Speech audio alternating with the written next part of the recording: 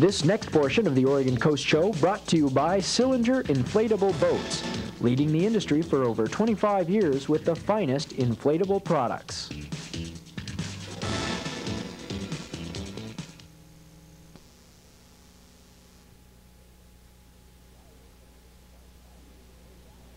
Why wait for the fish to bite when you can swim down after them? Instead of a pole, divers like Kim Johns use spears. As you'll see in this edition of Diving Oregon, the coast is a rich hunting ground. Well, for an adventurous time today, we've invited Steve Satterlund, Oregon's last three-time spearfishing champion, who's also represented Oregon in the National Spearfishing Champions back in 1980. And Steve, to get that good at spearfishing has taken quite a long time. How long have you been spearfishing? Well, I've been at this for 26 years now, Kim.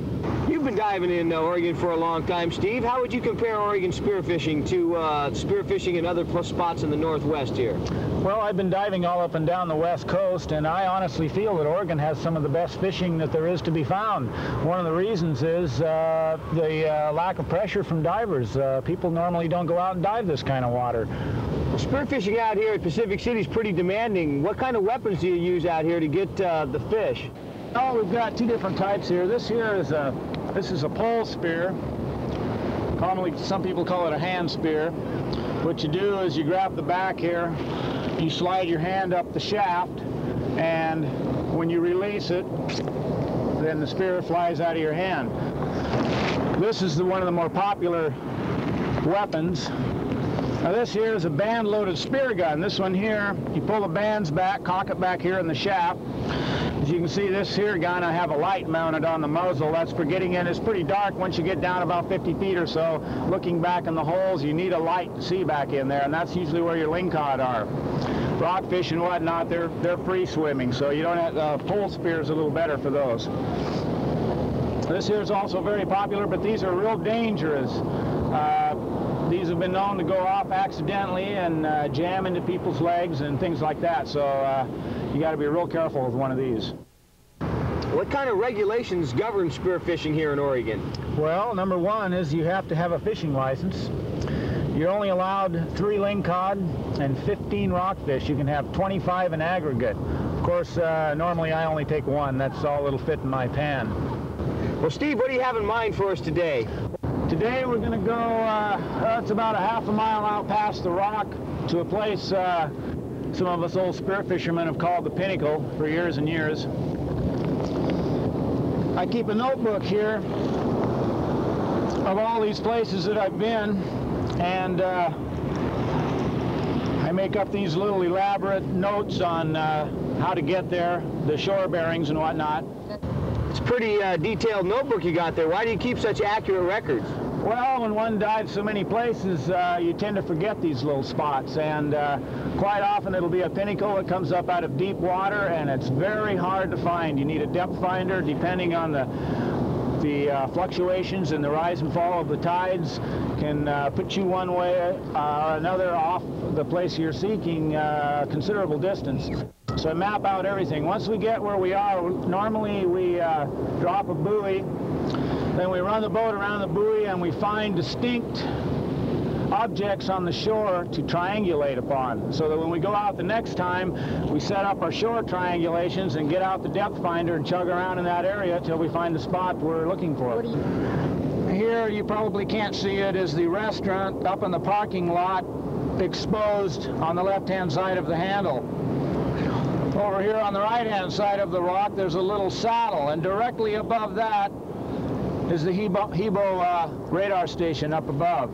Also, there's some stand of fir trees up above here, too, that normally you can see that you line up with a telephone pole on the beach. Nonetheless, with these lineups, it's still difficult to find because it's a very small area. This is how the Pinnacle looks underwater. The top of it up here is quite small. It's probably about 50 yards in diameter. The shallowest depth on this is about 28 feet. The bottom here is 100 feet deep. Out on the northern end, there's a giant arch. You could drive a dump truck through it. It's about 95 feet deep. You can swim all the way through this thing. It's about 50 feet long. Down in this area here, we have a lot of rubble and boulders where there's large lingcod swimming around, and that's the favorite place we like to go. The first step in finding their pinnacle is getting out through the surf. The winger breakers off Cape Kiwanda can be tricky if you get caught in the wrong place at the wrong time, especially with the boatload of gear. Once we've battled the smokers, it's up to Steve to locate the right spot. By using a depth finder and triangulating off his special markers, he puts us right over the reef. And with rich fishing grounds below, it's time to go hunting.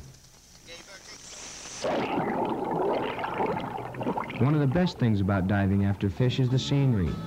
Few people get to see Haystack Rock from 100 feet beneath the ocean surface. It's a magic world, and as Steve points out, there's a lot more to the sport than just the thrill of the hunt. It's always exciting. It's always exciting. You see something different every time. There's a wide variety of marine life out there. Sometimes whales swim by you. We see sharks. There's everything out there. The pinnacle is thick with fish. When the visibility is good and they can see that a diver is definitely not a sea lion, the fish are more curious than frightened, unfortunately for them. The pole spear makes quick work out of catching fish. We string the catches on a line and let them tow behind. Luckily, Oregon waters don't have a problem with sharks, but a hungry sea lion won't think twice about stealing an easy meal. Fortunately, today, they're all up basking in the sun. These rockfish are easy to hunt down, but the big ling are another story. Here's the big crevice at the base of the pinnacle that Steve calls the ling crack. This is where the monsters like to sit and wait for an unlucky rockfish to swim too close. Using a pole spear to bring out a big ling is a challenge. Watch the end of the spear and you can see just how powerful these fish are. If you don't get a good shot off the first try, it can turn into a wrestling match, and a mad ling has sharp teeth. With the fish so plentiful, it's easy to get carried away, but there's no sense in slaughtering the life on the reef just for sport. Although you're allowed 3 lingcod, 1 or 2 is plenty. And since we've reached our limit of fish before reaching our limit of air, it's time to head up to the surface and back to the beach.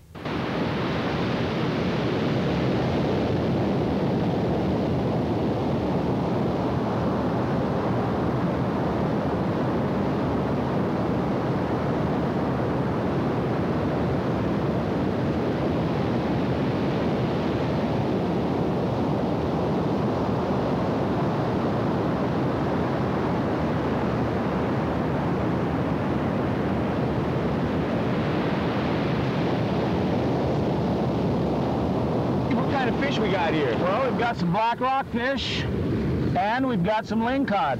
Now, this is the best size for eating. Size that runs about 10 to, say, 20 pounds. Usually anything bigger than that's a female, and we don't want to shoot any females this time of year as they're laying on eggs. Now, I prefer these here. These are real fine-eating fish. I consider them a delicacy. Kim, he kind of likes these black rockfish. He has a special way he fixes them all up, and quite tasty.